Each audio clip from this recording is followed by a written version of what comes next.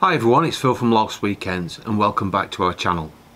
Well, it's not long now before we pick up our caravan, and we have been sorting out all the equipment that we're going to need to put into our new van. And as you can see here, we've got quite a lot stored away.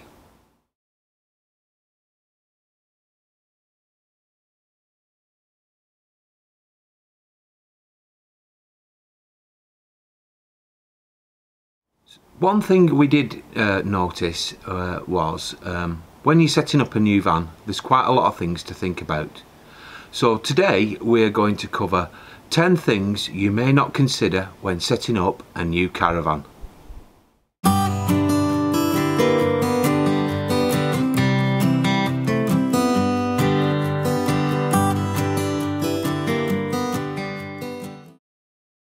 We have electric toothbrushes, which is not always practical to take the chargers for them.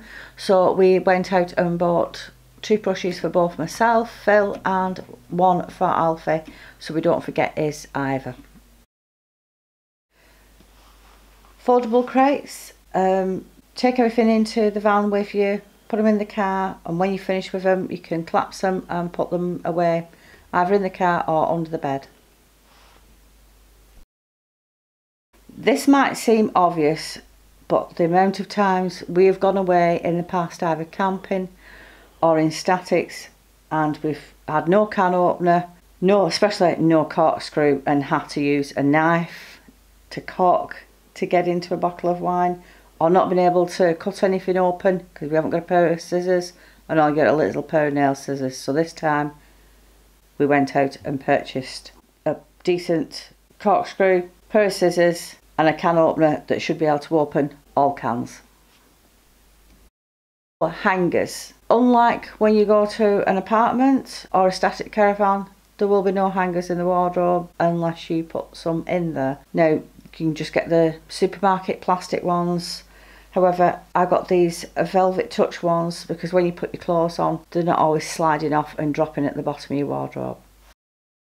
A laundry bag to put all your dirty washing, and if you need to go and take it to be washed. The great thing about this one, it's got 2 compartments, one for the darks and one for the whites, and it's even got it wrote on it. Again, you might think it's an obvious one, you need an oven tray. However, the first one I bought was too big, so we had to go and measure the caravan oven and go and find one that would actually fit inside.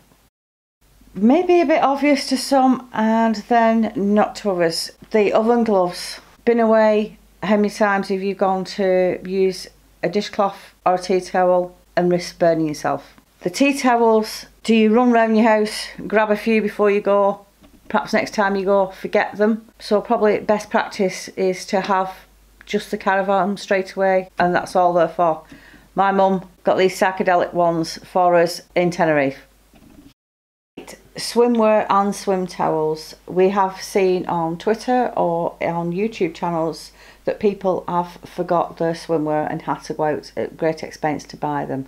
So we thought the best practice would be to buy them and just have these for the van.